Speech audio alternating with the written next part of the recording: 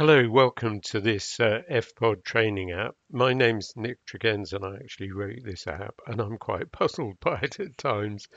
So if you find it scary, you're not alone. It's a big box of tools that enables you to analyze pod data extremely fast. And this video is to kind of help you get started with it. Um, what pods do is they make a record of all the clicks that happen that could possibly be dolphin or porpoise clicks. And they're in a raw data file called an FP1 file, and there's two copies presented here. This one's showing us frequency, that's showing us loudness or amplitude. And then the FPOD processing pulls out the click trains that are made by the dolphins and porpoises, and that is a really significant step because that makes the data manageable. Excuse me. Um, so hang on, we'll just start from the beginning. Um, so this is what the app looks like. First thing is to see the menu. You've got a number of choices. You can use the F2 key. So the function 2 key, on some keyboards you have to hold an FN key and hit F2. On others you can just use the F2 key, or you can click on this label up here, where you can move the pointer over the top of the screen, or you can even hit that little menu button over there. So somewhere or another you'll get the menu to show. Um, And everything here on the screen has got information attached to it. So if you hover over um, this piece of text here, it shows you at the top of the screen in this red message what that thing will do. Um, and that's extremely useful. So you want to get used to using that. Um, so then on the left here, we have the control panel. It sets the time scale, which can either be high resolution, where you see individual clicks, or low resolution, where you see averages of the characteristics of clicks over some period of time. You can choose for each of the files you have open, and you can have up to 6 open, and what aspect of that data you see. So you've got drop-down menus here. Here you've got a number of filters. So this one is about the quality. Now, that means how confident the software is that this was a real click train. And generally, you use high and moderate. It also groups the detected click trains into 4 categories. So one of them is NBHF, narrowband high frequency. That's porpoises and a few dolphins. Other cetaceans is all the other cetaceans, so it's most of the dolphins, beaked whales, killer whales, etc. Sonars is sonars made by boats, and unclassified is where the Kerner-F classifier can't make its mind up. Um, there's a very useful tool here, ignore all filters, and it's got its own shortcut, the function 4 key, that overrides whatever you've got filtered here. These are species. If you've used an encounter classifier, that's advanced stuff on which there will be more videos, but most people are not using that at all. Here is a very useful thing, skip to more than one click. So we'll see that in use later. This panel down at the bottom just tells us just reports on what's on display, but also allows us to not redraw the raw data files if we want to. Okay, so we want to get a file open, so we get the menu up and we go to this files page, and we're going to go for open a file set, and the default is it'll open 2 copies of the FP1, 2 of the FP3, which just has the trains. You could choose to have just to open 6 different FP3 files to compare them, so that these options for how many you open are quite useful. So we'll open a file here. So Tata Dew, okay, open. It's got 41 days. Fit to screen, so we can see the whole lot. Show from start. Actually, normally it will be showing you the train species class there. Show from start.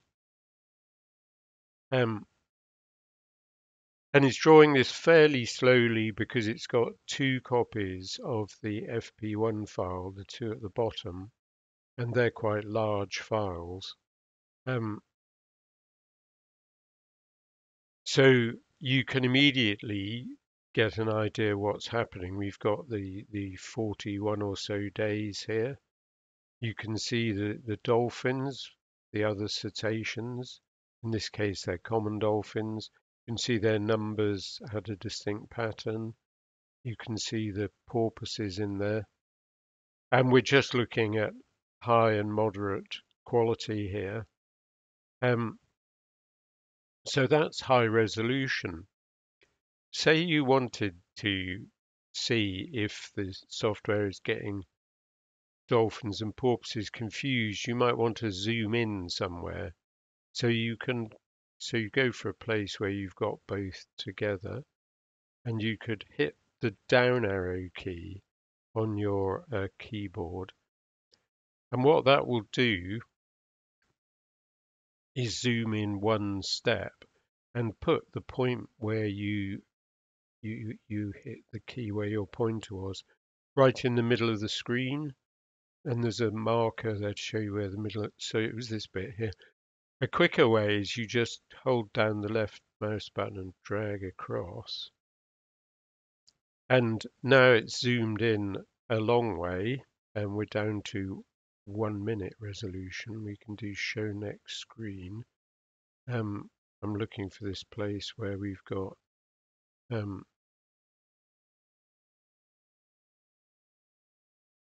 where we've got these dolphins and porpoises very close together. So we can zoom in again across there. And we've now stepped into high resolution.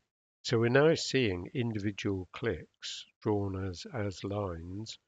And we can zoom in further by dragging across there. And this is a porpoise click train. It's quite low amplitude. And we can then do show next screen. And now it whizzes forwards however far it has to find the next click train. It could have skipped 100 screens there, so it saves a lot of time by doing this. And if we wanted to find a screen with a lot going on, we could say skip to more than, say, 200 clicks. Show next screen. And here we've got a screen with a lot more going on. And we can zoom in again and examine them. So that's kind of basically how you move around. You've got show from start, show next screen. You can choose which file it reads forwards to find the next click train in. And you can use this graph button to graph the characteristics of what's actually on display. But we need to have a look at this menu because the menu is a beast, and this was the files page which we started on. Here is the read SD card page. You use this to get the data from the SD card into the FP1 file. So you put the name of your site here, any information you've got about it in here, and then you you hit FPOD read SD card. So there's another video explaining the details of that. The filters and files page has got a lot on it, and everything's got its own text up there in red explaining what it is. So I won't wade through all that. I will just pick out as we go along some useful things on each page. The ones I use most often here is clicks from 1 a second to 2,500 a second. So sometimes you might want to just find fast click trains. So you could put a high value in there and it would just show you the fast click trains. Down here we've got metadata and classifier warnings. So there's a really useful thing here, classification warnings. You can either export them from a whole set of files, or down here you can show the classification warnings for, if we pick file 1, it says they're only available from FP3 files because there is no classification in the FP1. So file 3, Tata do, the number of warnings is 0. That's really good. If we did the classification warnings from OpenF files, it would go on the clipboard. So the results are now on the clipboard, and we can open a spreadsheet and paste that, Control and V, and it gives me an explanation of what each of the warnings would be. And so there they are, 1 to 12, and the risk sum, that's the 12th. But this file's got none, so it's very unlikely that it's got anything other than a very low error rate, which is nice. So that's show the classification warnings. List file times is incredibly useful. So you can open a folder, you can decide you're only going to do the say the FP3 files. You select the whole list, and whiz bang, they've been the times have been exported, and you can drop them into your spreadsheet. And so you've got like the dates it started and ended, how long the file is, etc. So that's very useful. So we were on the menu here. Filters and list file times. If you want to change the name of a file set, always use this button here because it changes the FP1, the FP3, and some files you don't normally look at, map files that go with it. So it does the whole job properly. The display page again has a load of stuff. You can make the lines thicker here. You can change to black lines, white screens, etc. But the thing I use most often here is choosing what the graphs will show. So we did use that graph button. Where are we with files? Okay, we've got to get the file set open again because they were closed by what I last did. Show from we've opened a different. I've opened a different file here. A fit to screen. Show from start. Okay, so this is Babatonga Bay in Brazil. Data thanks to Hernan Paytach.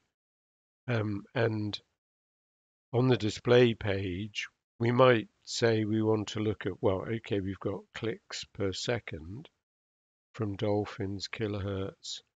We don't really want we're not too interested in the FP1 file, so we hit graph.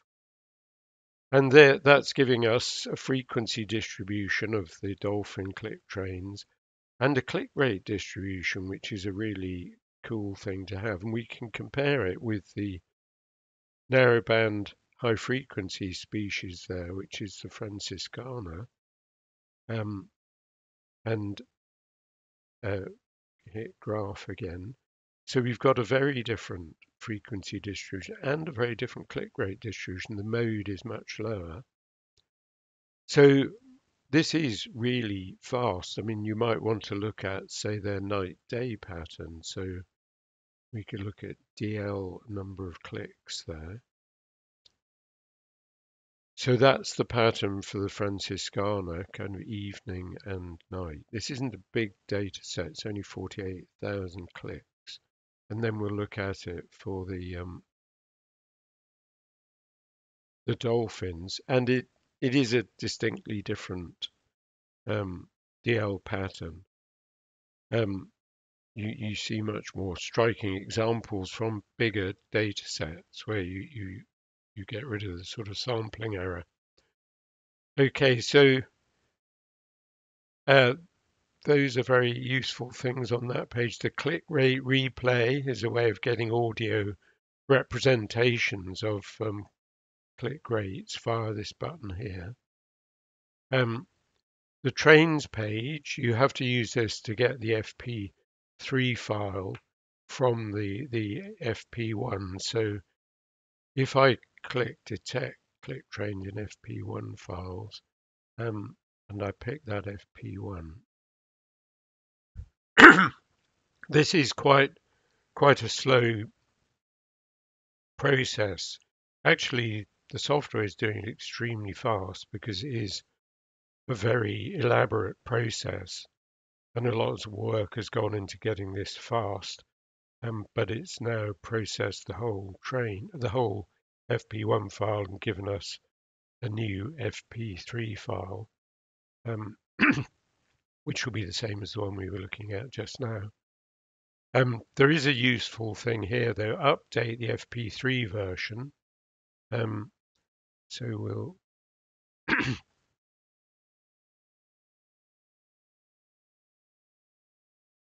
and now if we open that file set, the click rates are smoothed. So that's nice if you're studying sort of social calls and so on. And the click rates are kind of marked by whether the click rate is ascending or descending. Yeah, and here you've got a lot of fast click trains that are so fast they're off the top of the scale. So this is a thing to realize the graphs here show you something at the top to show you there's some data there. So the function 6 key will downscale them, and then we can drag across and get a picture of the click rate profiles. So the settings page allows you to set up pods and the acoustic release if you've got that, which is just becoming available. The navigation page has got a lot of shortcuts. It's got some quick ways to rescale the graphs to make them fit the screen perfectly. The About page has got all the software versions, a link to check if there's a newer version, and join the mailing list for news of upgrades. Okay, the export page, there'll be a video on this itself, but this is this is where you get your data out into spreadsheets or Word files or whatever. So if you wanted to know the number of dolphin clicks and the hours they came in, and you didn't want the blanks, you had to omit negative, export it from file 3. Have we got that open?